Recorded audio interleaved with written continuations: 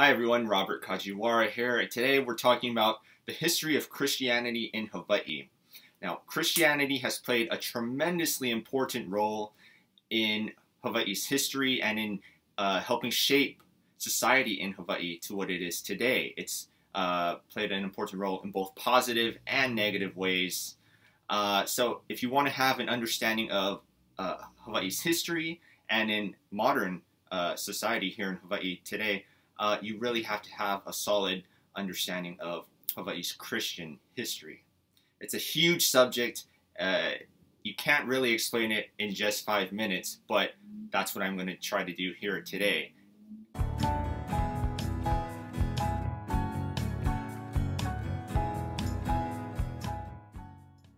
In 1778, Captain James Cook became the first European to visit the Hawaiian Islands, and a lot of people think that this was Hawaiians' first encounter with Christianity, but this is not exactly true. Around 2,000 years ago, the first Polynesian settlers came to the Hawaiian Islands, and they worshipped the monotheistic god they called Io. Some believe Io to be the same god as the Hebrew god Yahweh, or Jehovah. Both the names Io and Yahweh were considered too sacred to speak, and Io and Yahweh share a common set of attributes. A lot of Hawaiian Christians to this day use the name Io in the Hawaiian language for Yahweh. Around the 13th century, a Tahitian sorcerer by the name of Pa'ao invaded the Hawaiian Islands and instituted a set of religious taboos known as the kapu system. The kapu system would reign over the Hawaiian Islands for the next 500 years. Though illegal and subject to deadly punishment if caught, some Hawaiians continued to practice the worship of Io and handed it down from generation to generation.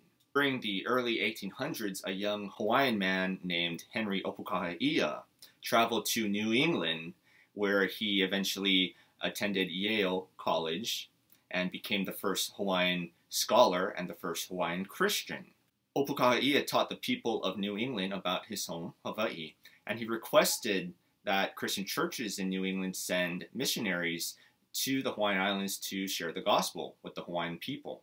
Tragically, though, Henry Opukaha'ia contracted typhus fever and died at the young age of 26. But his death sparked a surge of interest among the people of New England and among many Christians all across America in the Hawaiian Islands, inspiring a wave of missionaries to travel to Hawaii. The first missionaries arrived in the Hawaiian Islands in the year 1820. Coincidentally, right before they arrived, King Kamehameha II and his mother, Queen Ka'ahumanu, decided to abolish the 500-year-old kapu system. They decided that the kapu system was no longer in Hawaii's best interests.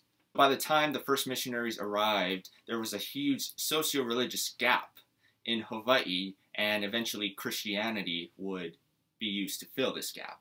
When Christianity had first spread through Europe, it was allowed to adopt and adapt a lot of secular or pagan cultural influences. So there's actually a lot of Greek and Roman and German pagan or secular cultural influences in Western culture to this day, and no one gives it a second thought.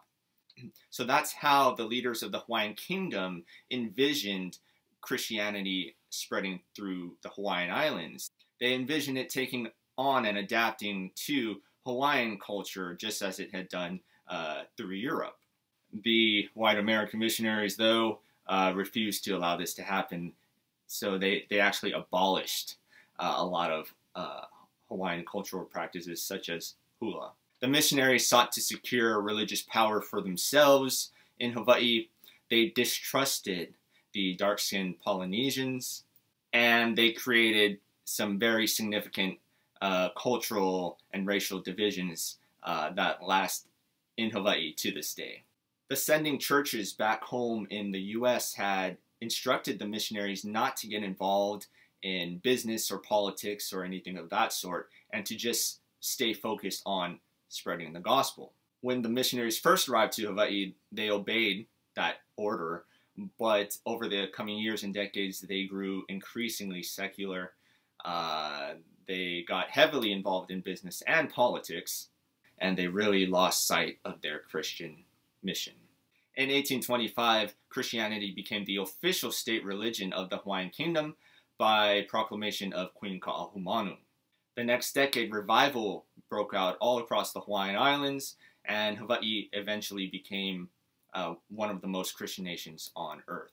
During the mid to late 1800s, Hawaii became a prosperous, advanced nation on par with many other nations around the world, and they became highly respected in the international community, including by Britain, France, the United States, and many other nations. By the late 1800s, though, the children of the American missionaries, who were now adults and very wealthy, they became very greedy and wanted to increase their wealth even more.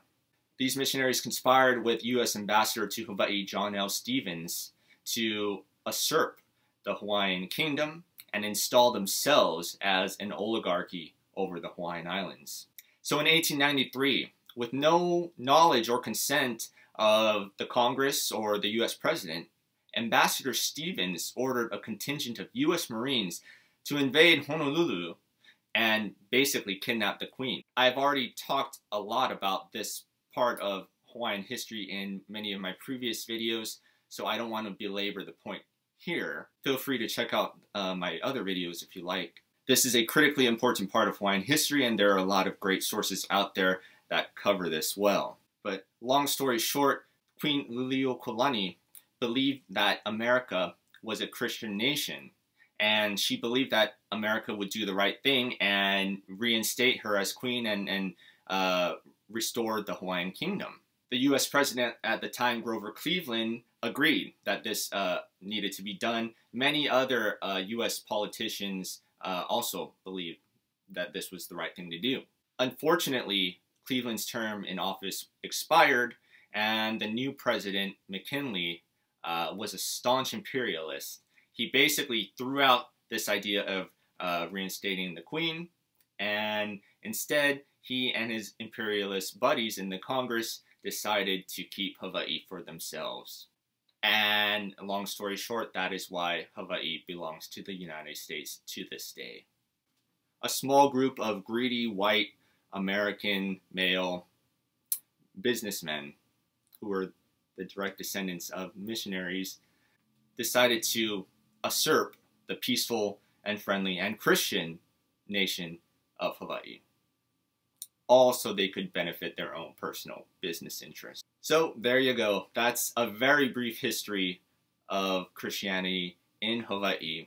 I could talk all day about this, but we're out of time for now. If you like this video, please give it a thumbs up. Please subscribe to my channel if you'd like to see more of our videos.